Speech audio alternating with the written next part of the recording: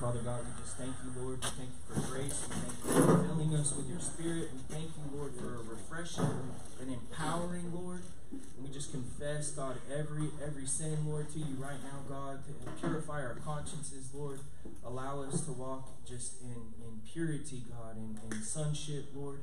And we just renounce and break agreement with every form of evil, every form of unforgiveness, God. We declare forgiveness.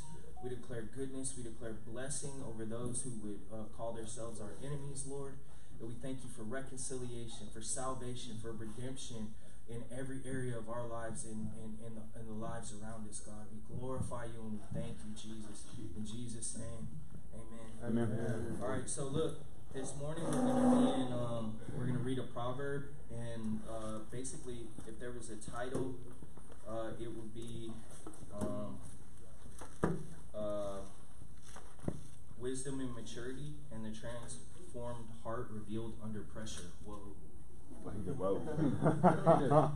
We're going to look at 2 Samuel 16, and we're going to look at David when the dude was throwing the rocks at him.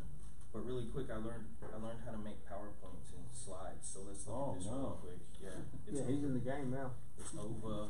Right. So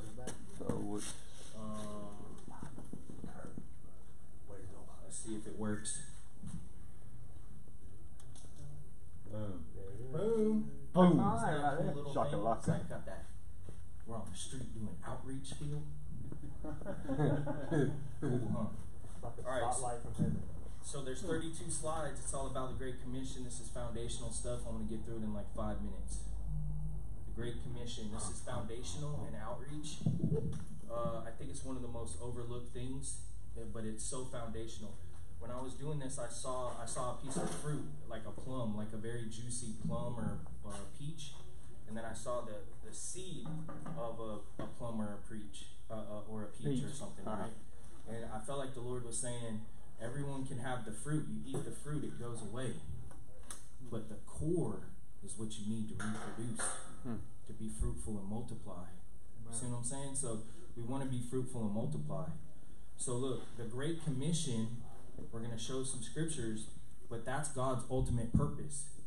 Jesus came to redeem the whole world. Within that, we all have an assignment, but every assignment in our lives, every assignment that has to do, our personal assignment, our corporate assignment, everything has to reaching the unreached for God's purpose. Ready? Purpose. The Great Commission is God's redemptive plan for the earth. The Great Commission, let's remember, salvation is very important. When we're out there, you're on the job sites, all this different kind of stuff. It's okay to talk about Jesus coming back to get us. We don't have to be scared. We're the bride. He's the bridegroom. He loves us. He's pleased with us. He's happy with us. and be talking about salvation and his redemptive plan for the earth. Amen? Amen. Okay, so this is the way that I heard it presented. I know you guys will like this. If we were in Iraq, if we were on a mission somewhere, and there was like a general or whoever, someone, a ranking officer, and we were in Iraq, and he told us to do something, like he said, hold this area, and then he left, we're going to do the last thing that he commanded us to do, right? We're not going to deviate from that plan. We're going to do the last thing that the commanding officer told us to do. So what we're doing is the last thing that King Jesus, who reigns in all righteousness for all of eternity, told us to do. And he said in Matthew 28:19-20, Go therefore and make disciples of all the nations, baptizing them in the name of the Father, and of the Son, and the Holy Spirit, teaching them to observe all things that I have commanded you, and lo, I am with you always, even to the end of the age. It's basically the last thing that he left, he came back, he died on the cross, he left, he came back. This was the last conversation that he had with the disciples, right? Beautiful, very simple. So, I want to show you guys something. When he told them that, to the left here is Acts 1 through 5, Acts 6 through 9, Acts 10 through 28. Do you see the red circle? When he told them that, this is a time frame of the next 60 years. 60 years, okay? The gospel is the uttermost parts of the world. It's the Roman Empire. They didn't have like a globe. They didn't have any of that. They had a flat map, right? The gospel had only reached a red circle. They're on the Great Commission. Their signs and flowing in signs and miracles, the Holy Spirit, all this stuff. Acts 6 through 9, they get the blue circle. And then finally, they get, all the way to Rome and all that. And then these are all the little places that Paul had basically reached out to with the gospel. And most of your letters are written there. So 60 years, 50, 60 years, some things when you study it out, 65 years or something. That was his whole life. It was a generational assignment. And I think that's really cool because in our region, the things that we're doing, we're in a generational assignment too. The foundation, everything that we're building, the seasons of growth, this is lifelong. We've all been invited into an assignment that promotes purpose, God's redemptive plan for the earth. Right? Is that cool? Amen. So to finish on the Great Commission, Matthew 24:14, this is a foundational scripture.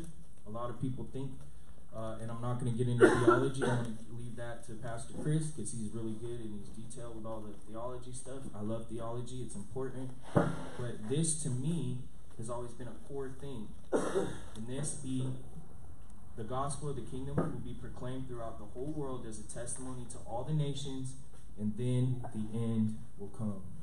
And I believe that's the end of this age, the end of everything as we know it. That's when Jesus will return. So, salvation, we went on there. I just want to, this is a very surfacey word, but the word salvation, it means, number 2 there, deliverance from sin and its consequences, believed by Christians to be brought about by faith in Christ, the Christian gospel of salvation for all mankind. You believe, you're counted to you for righteousness. Very easy. Jesus is coming back. I didn't want to draw it out with a bunch of scriptures, but you see the smiley face in the heart? That's cute. Yeah. You guys like that? Yeah. We're smiling. We got hearts and stuff. The whole world, wicked and perverse generation, and we're looking at a smiley face. Bible study emoji. Because Jesus loves us and he's coming back because he loves us. There's the day of the Lord. This is real. This is foundational. He's coming back. But in Revelations, there's a word, Maranatha. A lot of global evangelisms use this word. It means our Lord cometh or our Lord will come. So if you ever hear Maranatha, Frontier Alliance, they're in the Mediterranean Basin, Golan Heights. They're really, really impacting. They have a stronghold and they're really projecting into the 1040 window. Their big scheme is, their big thing is Maranatha, come Lord, come. And they get it from the Greek word in Revelations. All believers are excited that Jesus is coming. We don't have to fear. It doesn't matter what your life looks like, he's coming. So we already went over this. I want want you guys to remember this. Assignment promotes purpose. Look at some of these words for assignment in the Greek when they were talking about it. Look at G632 apopanomo. It means to assign a portion, render as due. Derived from the Greek word 525, apo, to dispense proper portion. You know that purpose brings fulfillment, a deeper fulfillment. Josh, like your deeper fulfillment is helping people, serving Jesus, right? That gives you more fulfillment than probably anything, right? You know? And we have access to that stuff too. God gave us purpose as a way to have that inner fulfillment. Okay, I'm trying to get through it. The body. This is my next point. The body. And we're about halfway through. Creative assignments in the body. So instead of quoting 1 Corinthians 12 and Ephesians 4, I want to show you guys this real quick. Does anyone know what the adductor longus is in the body? This is how creative God is. Okay? It's the tendon and muscle in your inner thighs. Like up here. Yeah. So when you walk, and I'm going to do this, I'm going to look stupid. Okay, you ready? See Bobby look stupid? Okay, here we go. When we walk, our leg only comes in and realigns our leg to the inside because we have this muscle, the adductor longus, right? If we didn't have it, every time we walked, we would walk outward like this until we did the splits. Our whole body would walk like that. Isn't that crazy? Yeah. And I think that that's super cool because if you take this one small part of the body or one person that God brings into the kingdom or into our family or community or whatever, we walk a little different. Everyone's important. Everyone has a purpose. A mission statement. Sometimes we forget a mission statement. I'm not taking a shot at anyone, but we have to stay focused on our assignment because if we lose track. Now look what the mission statement means. A mission statement is the point of trajectory from which all your program or your assignment or purpose, structures and strategies will evolve. It should prevent you from random and meaningless activities. That really spoke to me. Again, assignment promotes purpose. I want to read 5 really quick ones. I'm not going to quote the scriptures, but these are creative assignments in the body. Exodus 31, 1 through 11, it shows Bezalel. Who knows what Bezalel did? Oh, my Bible scholars don't know about Bezalel. Okay, look. Bezalel had a creative assignment. What's up, man? This guy had a grace on his life for artisan works. When they were building the temple, right? Carving silver, making stuff. He went to Home Depot. He ordered all his supplies, right? He was laying slabs. Like, he had, like, the concrete going. I don't know. I don't want to, like, you know what I'm saying? But he was really gifted. And he had a partner named Aholah.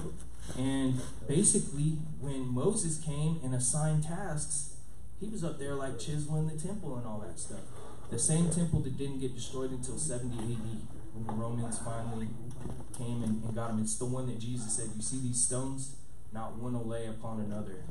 And you see? And he was actually like prophesying like, hey, the Romans are going to break in here and all this stuff and all your thing. Yeah, it's pretty good. So he really built something that lasted. Generational assignment. Luke 4, look at Jesus. He says, for this reason he was sent. Jesus, he said, I must preach the kingdom of God in other cities also. He knew his purpose. He knew his assignment. He was always focused on what the Father had told him to do. I think that's so awesome.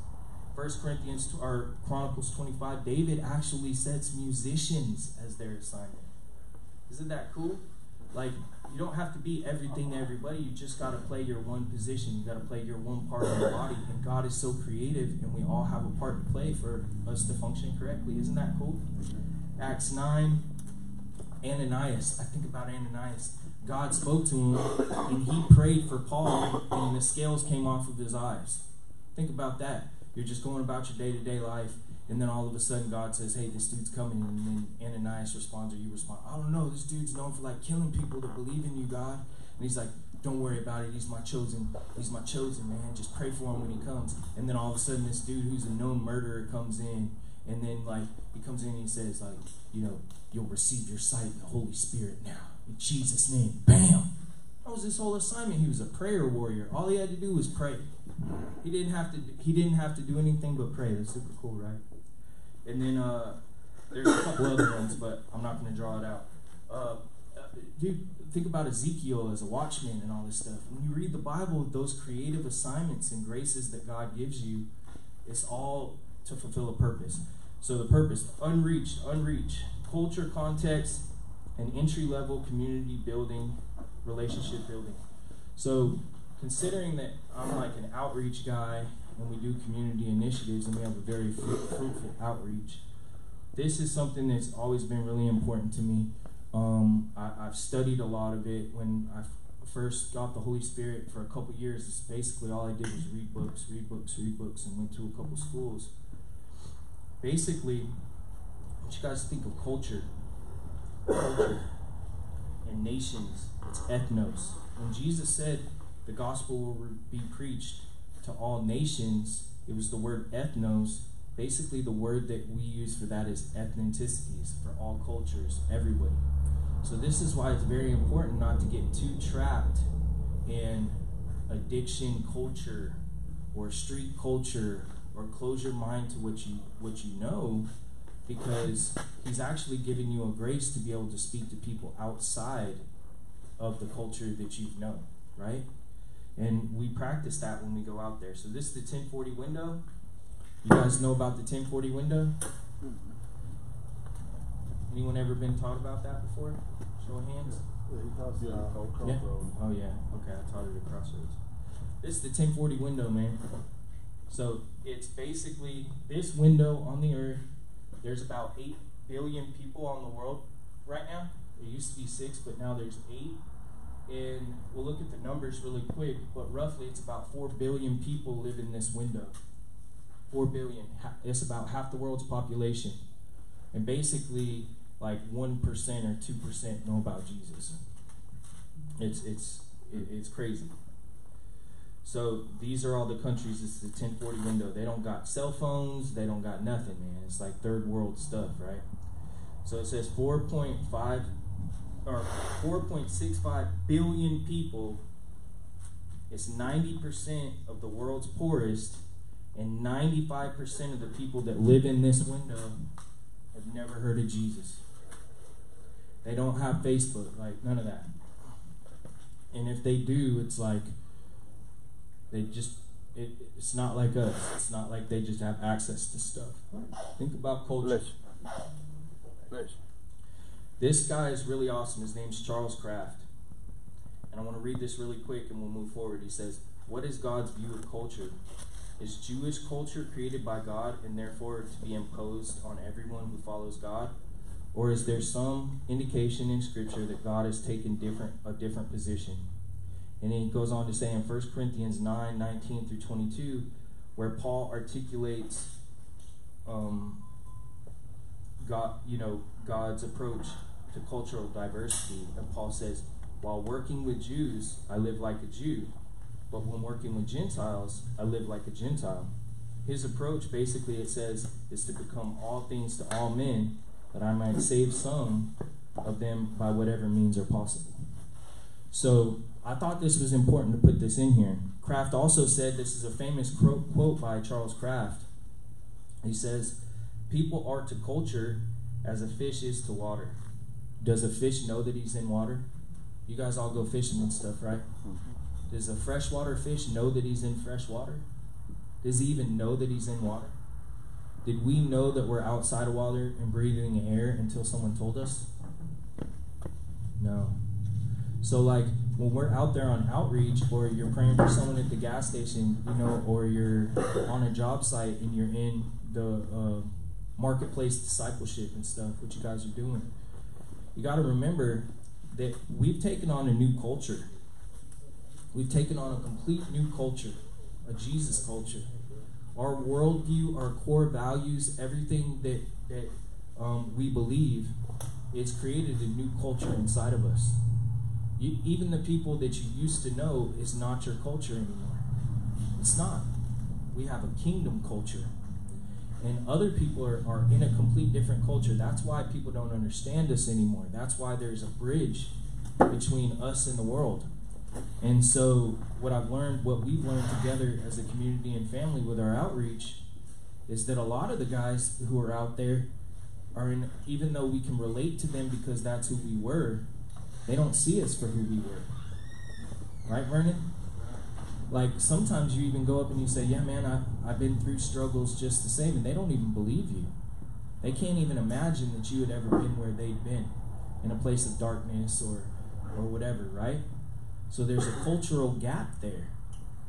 It's the same with world missions. It's the same in the context to our community and what we're trying to do as we're reaching out to people. And the number one thing with any outreach or anything that we're doing in the community is just to establish relationship, right? So like if someone came in here and had a book and started quoting it and reading it to us and being kind of forceful with us, we would immediately reject it, right? It's the same out there. It's the same out there. So the number one thing that we want to do is emphasize building relationship on their turf.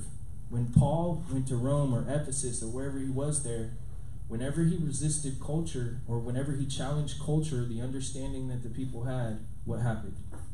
I mean, in Ephesus, he got beat down, right? The Romans imprisoned him. Come on. It's all these struggles. It's all culture. And culture is influenced by the Ephesians 6, spirits and principalities. We once were a part of that, but we're not anymore. Now we walk according to the Holy Spirit. So we have a different culture. No, it's kind of a deep thought. It's a train of thought. This is the core beliefs when we go out there and we do outreach. Not just to have a good time. The good time just happens. We have a great time. But the important thing is that we're going into a foreign land. Right? We're not of the world. We're in the world, but not of the world.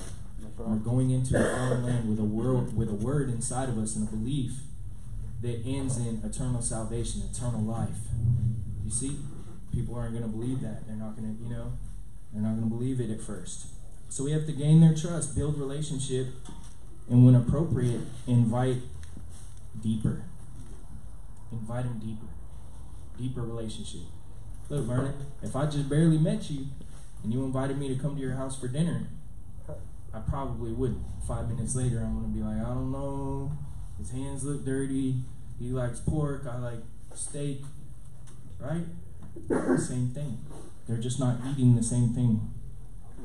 These are just different structures and ideas on how to be fruitful and multiply.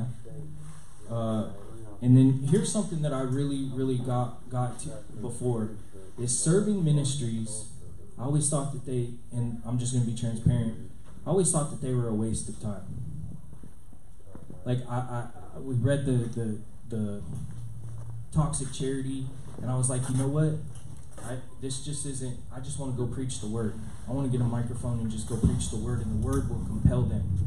But the truth is that serving ministries establish relationships, and they're like a engager that allows us to build community and allows us to get to know people over time.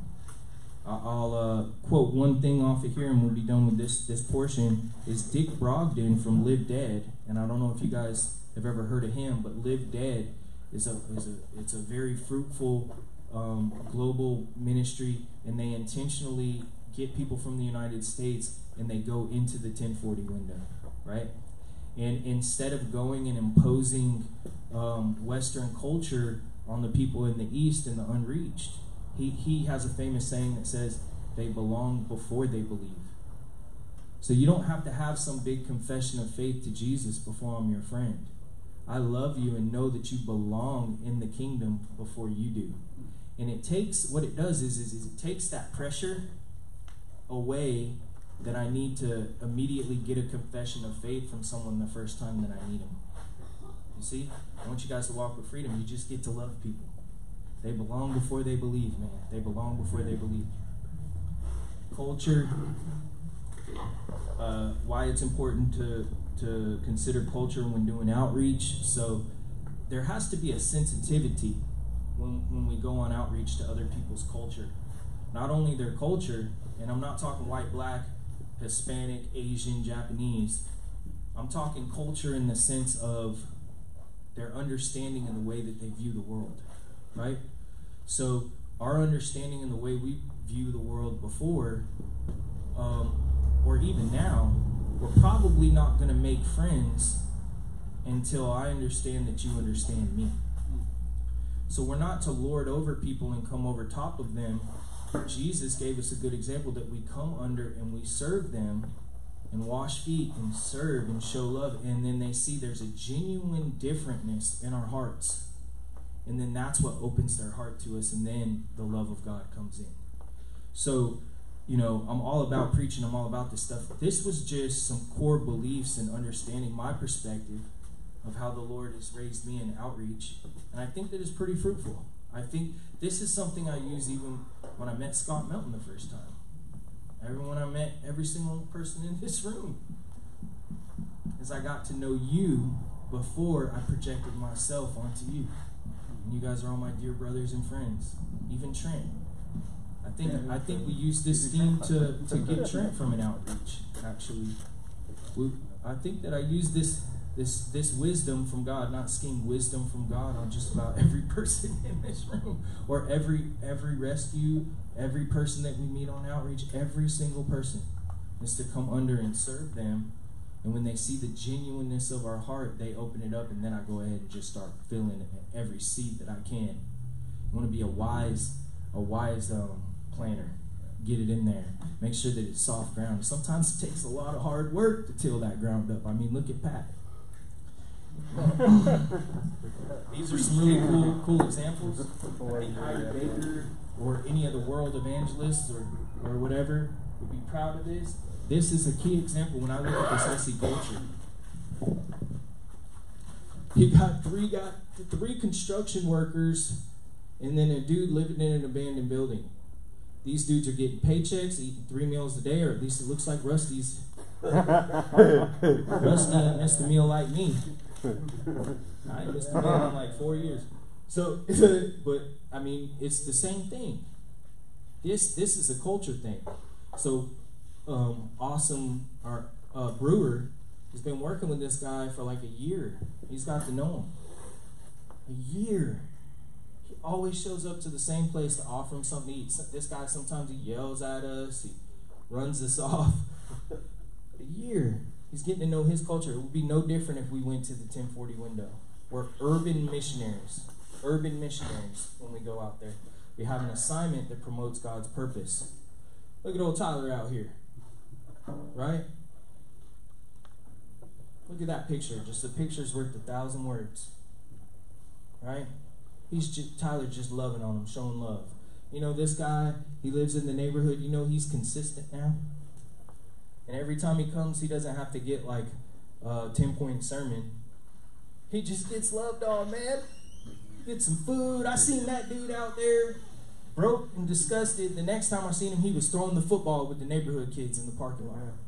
That's so good, you know? And look, this is just one Monday.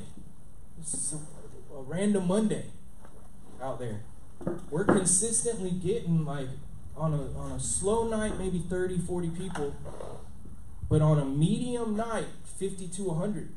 It's not an exaggeration. You can't go into the multitudes right here waving a Bible at them.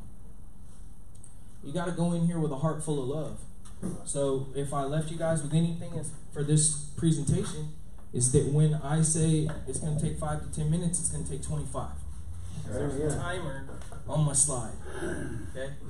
So the next thing that I want to talk about, let's just go to 2 Samuel 16. Make it legal with some Bible verses because Pastor Chris, he's all about, well, did you open the Word? And I love him for it. I love him for it. So I'll set a context really quick, and we're going to run through 2 Samuel 16. I wrote a couple points here. I think it's going to be really good. So 2 Samuel 16, I want to start with a Proverb 8. It said in the Passion, it says, "Can you hear the voice of wisdom? From the top of the mountain of influence, she speaks into the gateways of the glorious city. In the place where pathways merge, at the entrance of every portal, there she stands ready to impart understanding, shouting aloud to all who enter, preach her sermon,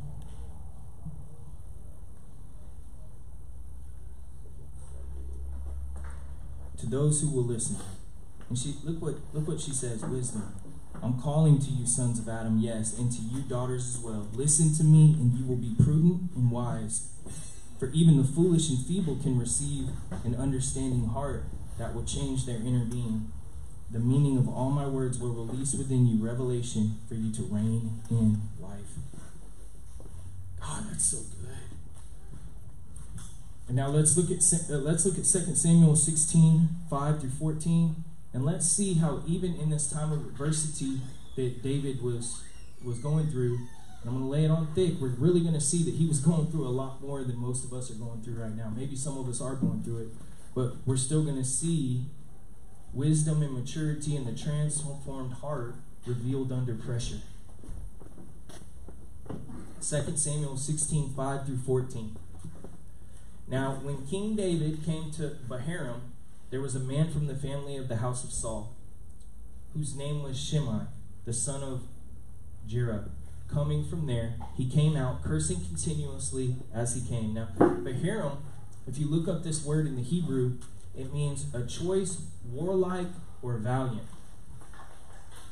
So he was at a place called Bahurim. It seemed like he was just walking, but in the spiritual realm, he understood the time and season he was in his life, and that he was in a time of war. He was in a time to show that he was valiant in these situations. And we need to know what our weapons of warfare are, and we need to know what time and season that we're in. Because it looked like he was just walking, he was in a painful situation, he was going through a struggle, he was going through a testing, but in the spiritual realm, Bahurim, he was in a time of war. 2 Corinthians 10:4 says, the weapons of our warfare are not flesh, but they're for divine power to destroy strongholds. And I just quoted the Psalm, and he said, in the pathways. I believe that's always saying that wisdom is speaking to us in the pathways. At every decision, you can go this way, you can go that way. And our flesh would want us to respond one way, and the Spirit would want you to respond another way. And in these situations of difficulty, as we abide in the Word of God and we allow the Spirit of wisdom to instruct us, He gives us the correct response in each situation. We all miss it. We all have the temptation to run. We all have the temptation to quit. We all have the temptation to handle things one way. But wisdom is always there telling us to handle it another way.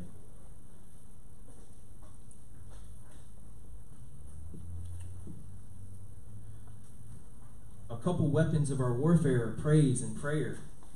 The intimate exchange in prayer when we, resting, trusting God rather than worrying. And now I'm recognizing community and falling on the strengths of the body when we're aware of our weaknesses. As we acknowledge our weaknesses, guys, we exploit or we magnify or we value the strengths of the ones around us. We can't do it alone. We need each other. Verse 6, and he threw stones at David and all the servants of King David, and he said, and all the people and all the mighty men were on his right hand and his left hand. I'm going to make a note on that. But verse 7, also Shimei said thus when he cursed, come out, you bloodthirsty rogue. You bloodthirsty rogue. Rogue. Oh no.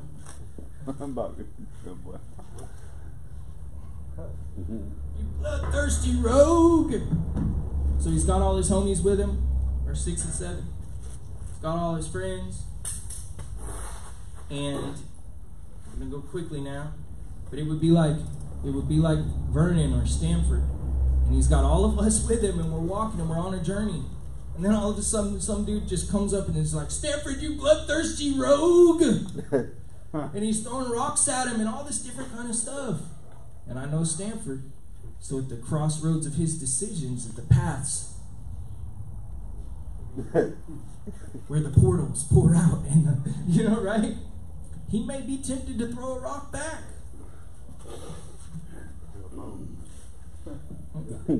He may just come at them all, you know. He may go South Columbus on them. I'm just saying. Okay. And then, okay, but that's something. That's a point I wanted to say when we're with our friends and stuff, because he's about to talk about the sons of Zariah. So we'll get there when we get there. And then these dudes calling him out of his name, speaking a false identity over him. Verse 8. He's in a time of war. This dude's already planted seed. Verse 8, the Lord has brought up upon all the blood of the house of Saul. He's bringing up his past. He's bringing up his enemies. In whose place you have reigned. He's saying, man, you're not even rightfully supposed to reign. And the Lord has delivered the kingdom into the hand of Absalom, your son. So now you are caught in their own evil. Because you are a bloodthirsty man, you rogue. In verse 9, he says, then Abishai, the son of Zeruiah, said to the king, his homies were with him. So there you go. There's Tyler again, playing Absalom over there to Stanford as the dude's flexing on him at the gas station or on the job site. And he says, why should this dead dog curse my friend Stanford? Or the Lord King David, please let me go over there and I'm going to cut off his head. I think about this in these situations, and I read the Psalms, and I see that David is showing his heart to the Lord in these situations. We flash over to Psalm 6, 8 through 10. It says, the Lord judges the people. Judge me, O Lord, according to my righteousness, according to the integrity that is in me. O let the evil of the wicked come to an end, and may you establish the righteous, you who test the minds and hearts, O righteous God. My shield is with God, who saves the upright in heart. That psalm takes a new dynamic when you're thinking about him getting called a rogue and all his past getting brought up and stones getting thrown at him. Right? Verse 10, it says, but the king said to Tyler, the sons of Zeruiah, what have I to do with you, you sons of Zeruiah? Let him curse, because the Lord has said to him, curse David. Who then shall say you have done so? Right? So he's basically saying, let it ride. The sons of Zeruiah had a worldly mindset. Psalm 17, arise, O Lord, confront him, subdue him. Deliver my soul from the wicked by your sword. From the men of your hand, O Lord, from the men of this world whose portion is in this life. He's saying the sons of Zeruiah had a whole different cultural belief. They're riding with him, but they're not developed yet. Their heart has not reached a point of maturity in the Christian faith or in love, that in a time of difficulty they would respond according to David's transformed heart. See, the Psalms, he was writing from the abundance of the heart the mouth speaks or sings or journals. And in difficulty, when you squeeze an orange, whatever's inside is going to come out. And right there, I believe in this situation, that's what David was still carrying in his heart. Verse 11, and David said to Abishai and all his servants, see how my own son who came from my own body seeks my life? How much more now may this Benjamite? Let him alone and let him curse, for so the Lord has ordered him. Romans 5, 3 through 5. I'm just going to quote a quick one. Knowing that suffering produces endurance, and endurance produces character, and character produces hope. And hope does not put to shame, because God's love has been poured into our hearts through the Holy Spirit who has been given to us. In adversity, if you're barely hanging on, and I've been there, guys. Believe me, I've been there. I get there in a cycle often. At least once a year, it feels like. I get to a point where I'm not walking in the fullness of hope.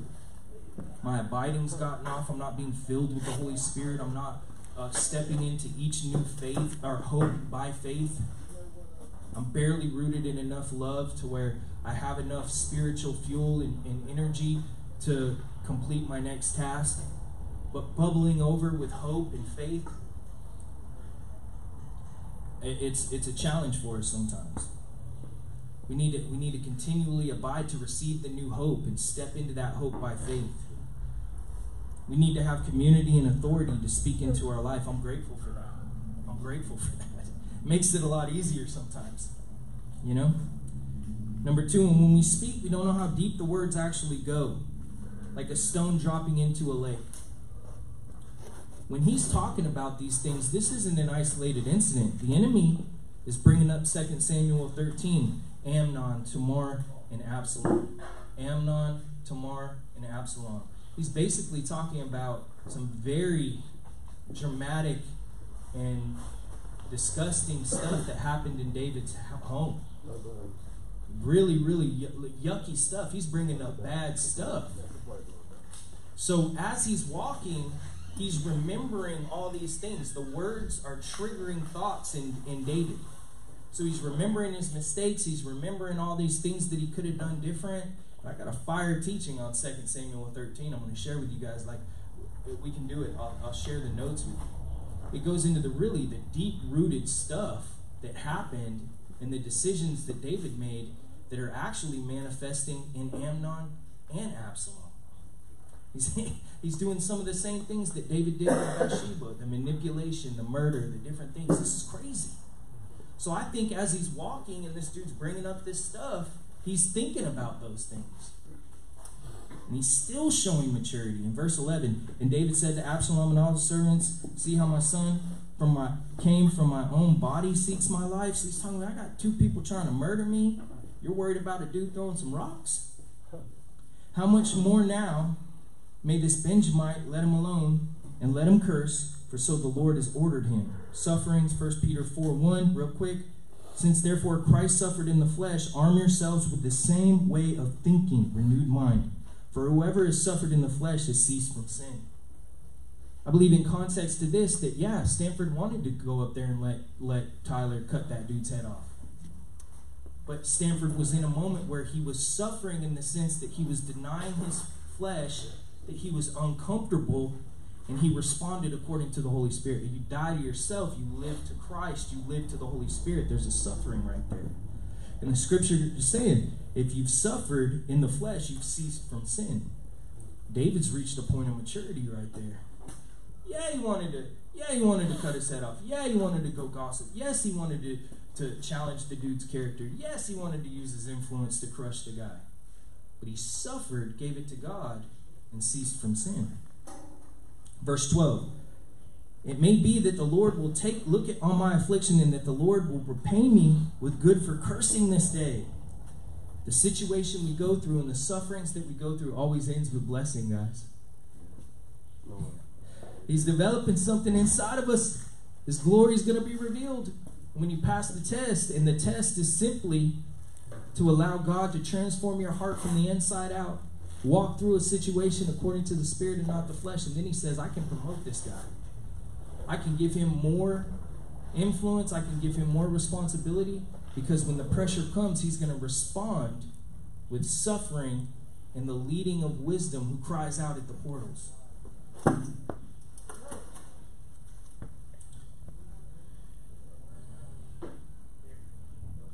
And as David and his men went along the road, Shimei went along the hillside opposite him and cursed as he went, threw stones at him and kicked up dust. Patience and endurance, fellas. Hebrews 6:12, and we're almost done. That you become not slothful, but followers of them who through faith and patience shall inherit the promises. You got promises, you got hope. We only receive it through patience and endurance. There's no sidestepping. You can't step out of process. Now, the king and all the people who were with him became weary, so they refreshed themselves there. And this will be my last scripture. I hope we got something out of this. Immediately when I'm done, I'll go into prayer and we can start our week, and it's going to be a great week.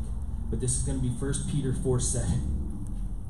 Since we are approaching the end of all things, be intentional, purposeful, and self-controlled so that you can be given to prayer. And now there's nothing more important than prayer. The intimate exchange with the Holy Spirit. This morning I seen Pat. I said, hey, I'm taking Drew. I got to get over here so I can get some prayer before we speak. I need the presence there. I need him to saturate this place. We need the Holy Spirit. And he was already in his room with some instrumental going, pressing into the Lord. The intimate exchange of prayer is much more rich when we're not going to him repenting for walking according to culture, the sons of Zariah, or whatever.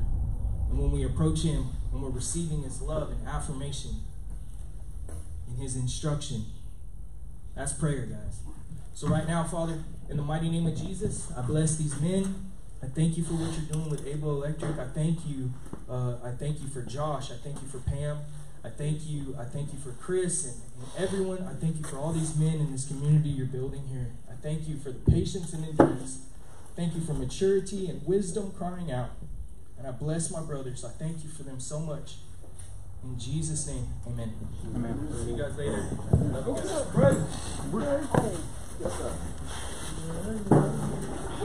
Well, good.